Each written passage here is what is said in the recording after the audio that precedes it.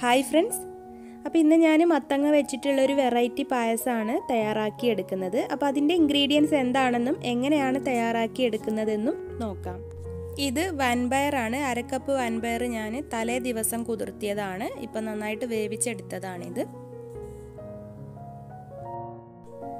ഇനി വേണ്ടത് മത്തങ്ങയാണ്. മത്തങ്ങ ഞാനിപ്പോൾ ഈ ഒരു പീസാണ് എടുത്തിട്ടുള്ളത്. ഇനി ഇത് കട്ട് ചെയ്തതിന് ശേഷം ഒരു അരക്കപ്പോളം അളന്നിട്ട് എടുക്കുകയാണ് ചെയ്യുന്നത്. പിന്നെ കൂടുതൽ എടുക്കാൻ ഇഷ്ടമുള്ളവർക്ക് അങ്ങനെ എടുക്കുക. ഞാനിപ്പോൾ കുറച്ച് മത്തങ്ങ മാത്രമേ എടുക്കുന്നുള്ളൂ. അപ്പോൾ ഇതിൻ്റെ ഈ ഒരു തൊലി അങ്ങ് ചെത്തി കൊടുക്കാം. പിന്നെ ഷേപ്പൊന്നും വേണമെന്നില്ല കേട്ടോ. എങ്ങനെ നമ്മൾ വേവിച്ചെടുത്താലും കുഴപ്പമില്ല. കാരണം നമ്മളിത് നന്നായിട്ട് വെന്ത് ചെറുതായിട്ടൊന്ന് ഉടച്ചിട്ടാണ് നമ്മളിതിലേക്ക് ചേർത്ത് കൊടുക്കുന്നത്, ഈ ഒരു പായസത്തിലേക്ക് ചേർത്ത് കൊടുക്കുന്നത്.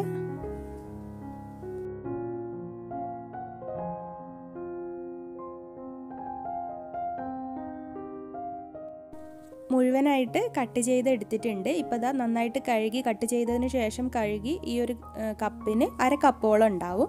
ഇനി അതൊന്ന് വേവിച്ചെടുക്കണം. ഒരു കപ്പ് വെള്ളം ഒഴിച്ചിട്ട് കുക്കറിൽ ഒന്ന് വേവിച്ചെടുക്കുകയാണ്. ഇനി ഇത് വെന്ത് വരാനായിട്ട് ഒരു വിസിലിൻ്റെ ആവശ്യമേ ഉള്ളൂ. അപ്പോൾ അത് അവിടെ കിടന്ന് വേവുന്ന സമയം കൊണ്ട് നമുക്ക് ഇതിലേക്ക് അരിപ്പൊടി ഒന്ന് വാട്ടിയെടുക്കുന്നുണ്ട്. ഇതിൽ നമ്മൾ അരിപ്പൊടി വാട്ടിയതിന് ശേഷം ഇതിലേക്ക് ബോൾസ് ആക്കി ചേർത്ത് കൊടുക്കുന്നുണ്ട്. അതിനായിട്ട് ഞാനിപ്പോൾ ഒരു ഗ്ലാസ് വെള്ളമാണ് ഇപ്പോൾ ഇതിലേക്ക് ഒഴിച്ചിട്ടുള്ളത്.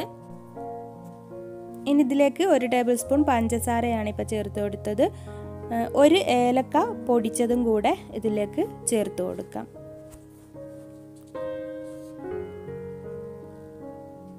ഒരു നുള്ളു ഉപ്പ് ചേർത്ത് കൊടുക്കാം.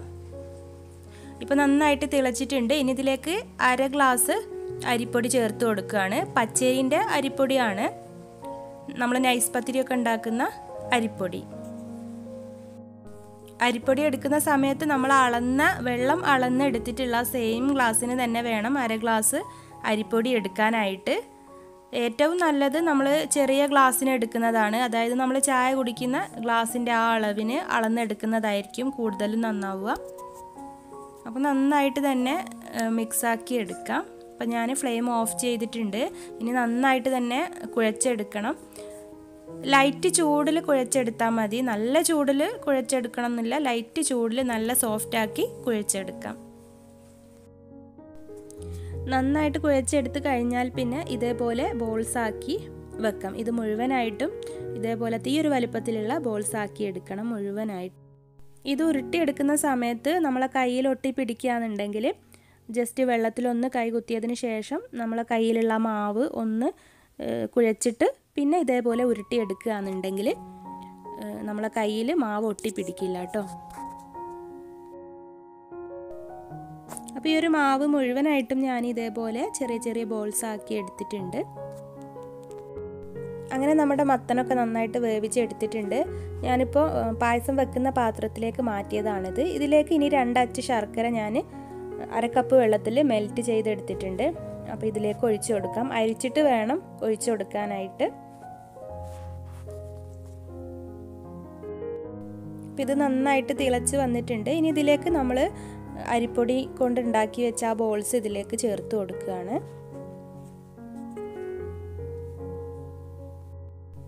ഇനി നമ്മൾ വേവിച്ച് വെച്ചിട്ടുള്ള വൻപയർ ഇതിലേക്ക് ചേർത്ത് കൊടുക്കാം.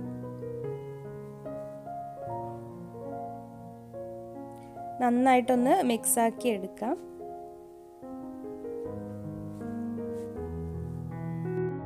ഇനി ഇതൊരു 10 മിനിറ്റ് ലോ ഫ്ലെയിമിൽ ഇട്ടിട്ട് വേവിച്ചെടുക്കാം. അതിനുശേഷം ഞാൻ ഇതിലേക്ക് അരിപ്പൊടി കലക്കിയത് ചേർത്ത് കൊടുക്കുന്നുണ്ട്.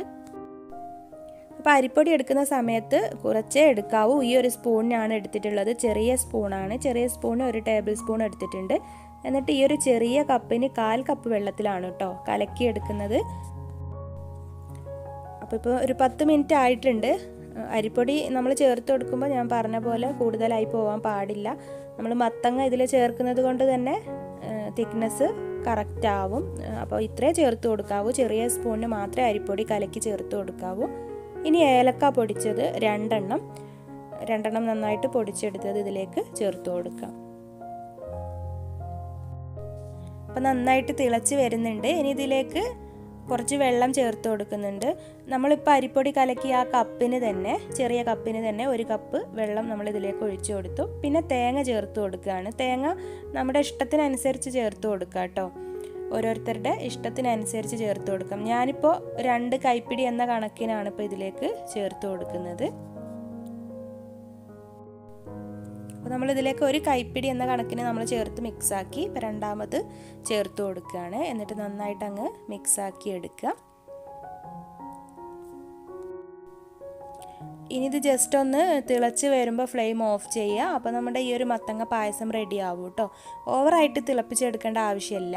അരിപ്പൊടി ചേർത്ത് കഴിഞ്ഞാൽ ജസ്റ്റ് ഒന്ന് കുറുകി വരുന്ന സമയത്ത് നമുക്ക് തേങ്ങയും കൂടെ ചേർത്തിട്ട് നമ്മൾ ഫ്ലെയിം ഓഫ് ചെയ്യുകയാണ് ചെയ്യുന്നത്. അപ്പോൾ ഇത് റെഡി ആയിട്ടുണ്ട്. അപ്പോൾ ഞാൻ ഫ്ലെയിം ഓഫ് ചെയ്തു. അങ്ങനെ നമ്മുടെ ചൂട് മത്തങ്ങ പായസം നമ്മളൊരു ബൗളിലേക്ക് സെർവ് ചെയ്യുകയാണ്. അപ്പോൾ ഈ ഒരു വീഡിയോ നിങ്ങൾക്ക് ഇഷ്ടമായെങ്കിൽ ലൈക്ക് ചെയ്യാനും സബ്സ്ക്രൈബ് ചെയ്യാത്തവരാണെങ്കിൽ സബ്സ്ക്രൈബ് ചെയ്യാനും മറക്കരുത്. നെക്സ്റ്റ് വീഡിയോസുമായി കാണാം. Thank you.